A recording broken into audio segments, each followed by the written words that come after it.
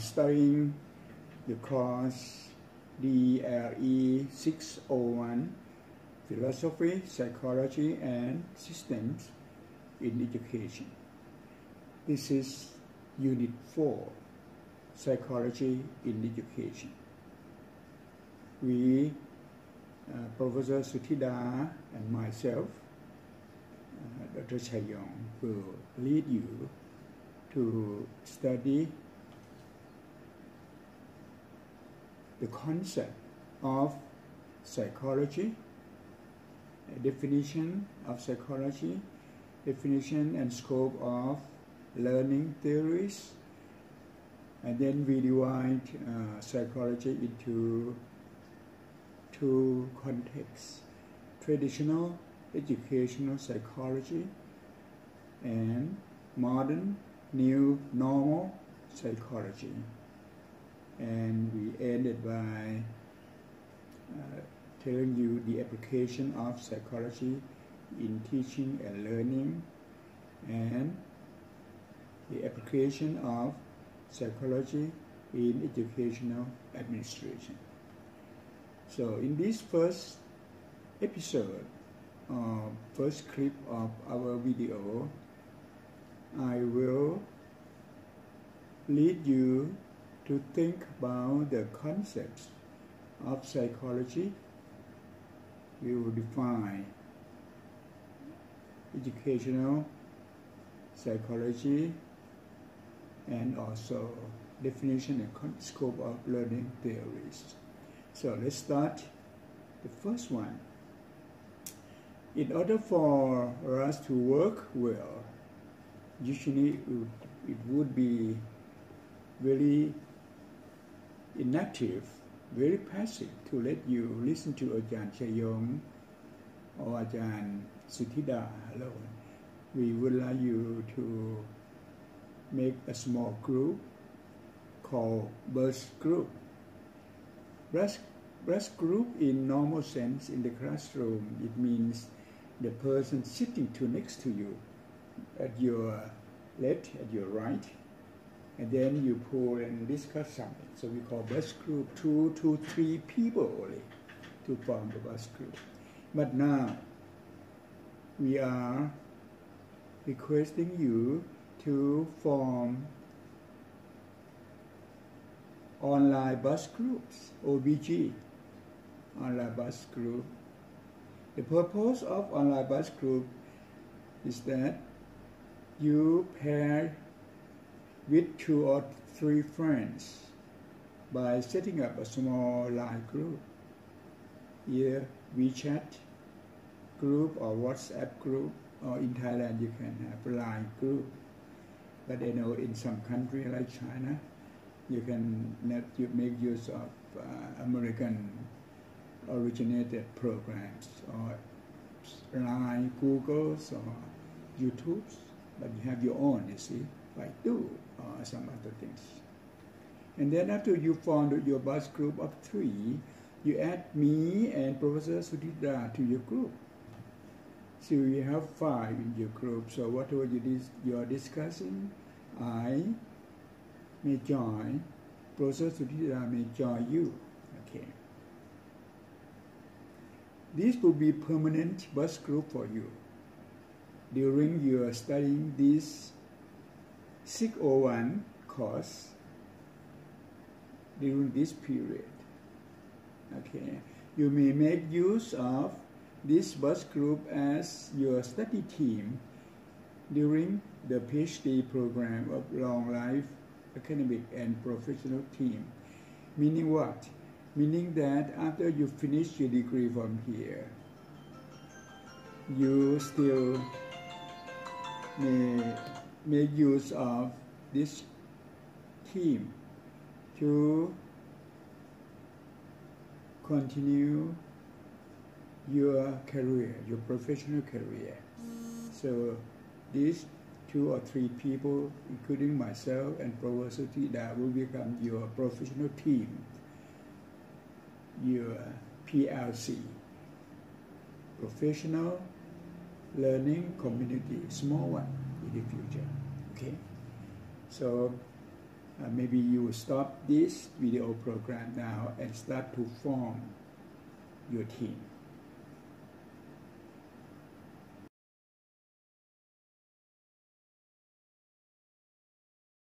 Let's continue. After you form your group, we'll give you 30 minutes for you to discuss among your friends two or three questions. What is the difference between educational psychology and learning psychology? Okay. The difference between educational psychology or learning psychology theories. Okay. What are the major types of educational psychology? Number 2. So question number 2. Now, after you discuss these 2 questions, write down your answer in 1 to 3 pages of summary. Okay, and submit to the assignment of this Google Classroom or put in any place WeChat and send it to us. Okay, and you may be asked to give a report to the whole class. Okay, so stop now, and you will discuss among your friends for half an hour, and after then come back this course again. Good luck.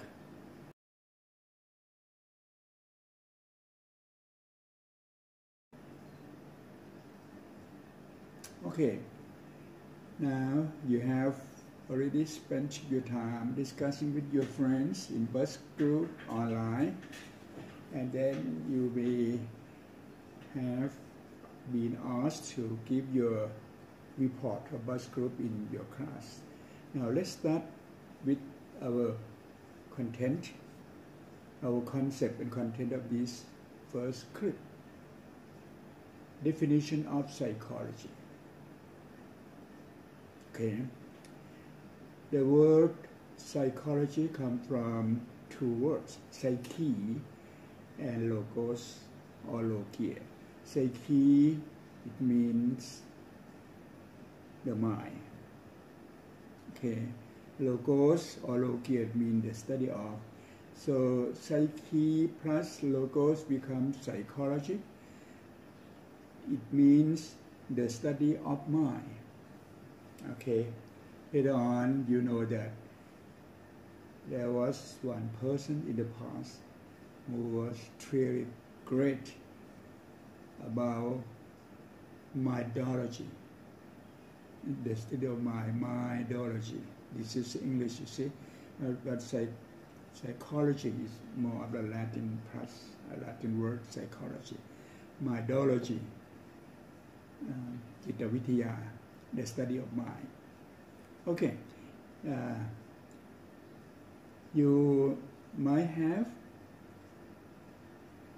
been to Google and studied the meaning of psychology, but this is some of the conclusion, not the definition, but just a definition. Okay. Psychology is the study of mind and the outcomes of physical, measurable, and observable performance called behavior. So this is a Western idea of psychology.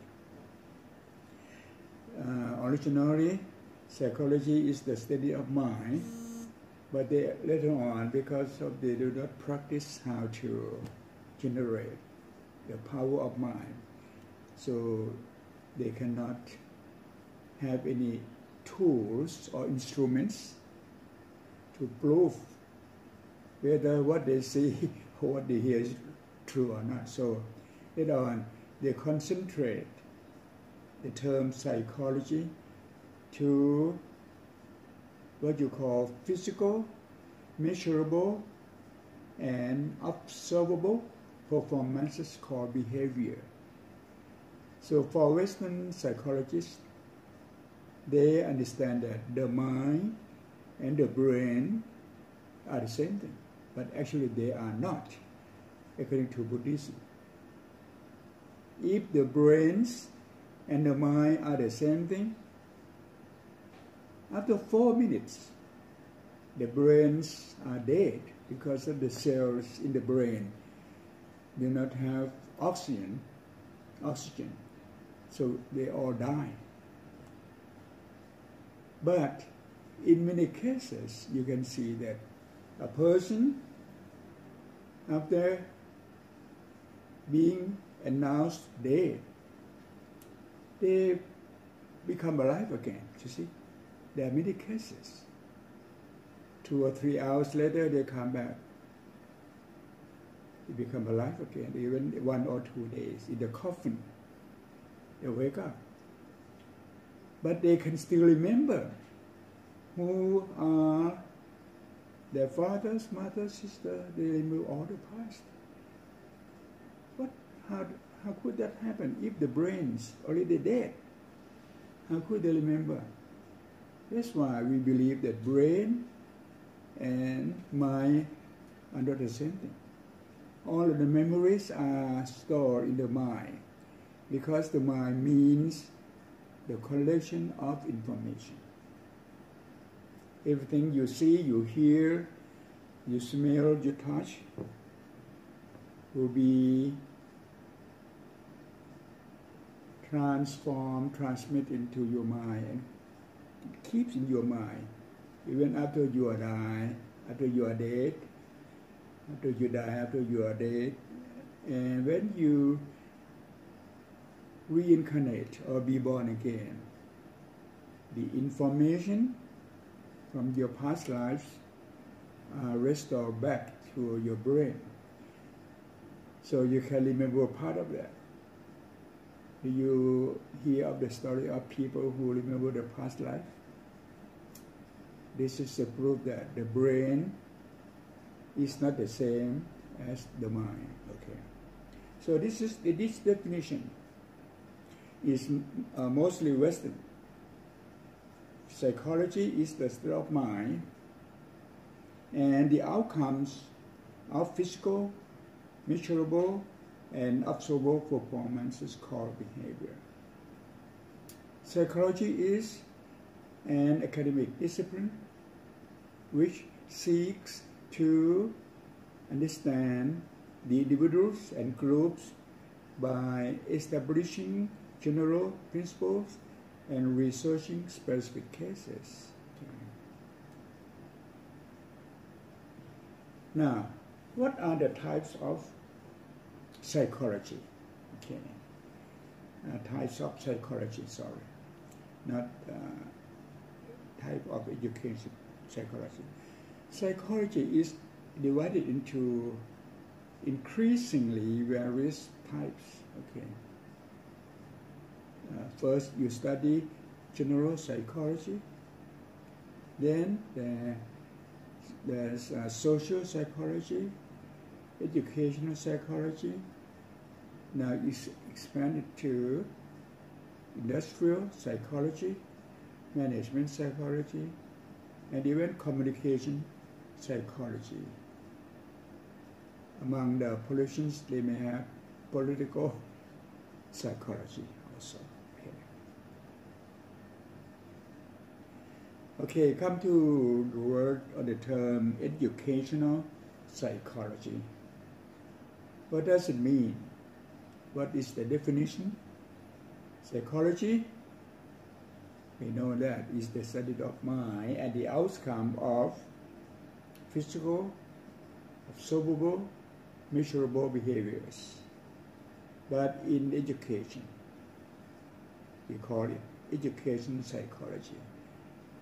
Of course, it's a branch of psychology dealing with the application of psychological theories to educational three: administration, academic, and services. Okay.